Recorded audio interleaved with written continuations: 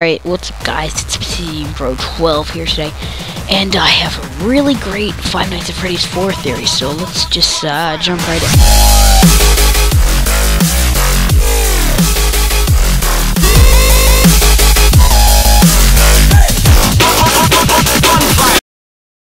So here's my theory. Five Nights at Freddy's 4 takes place after the second game, but before the first and third. And this is because you are the purple guy in this. Now, the reason it says nightmares because you, the purple guy, have just murdered the children, and now you're having nightmares about what you've done. And since, I mean, this is logical because why? If you look at the images, you see that they're like really like scary looking.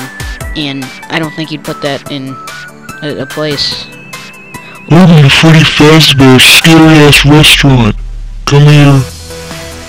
Alright, so anyway,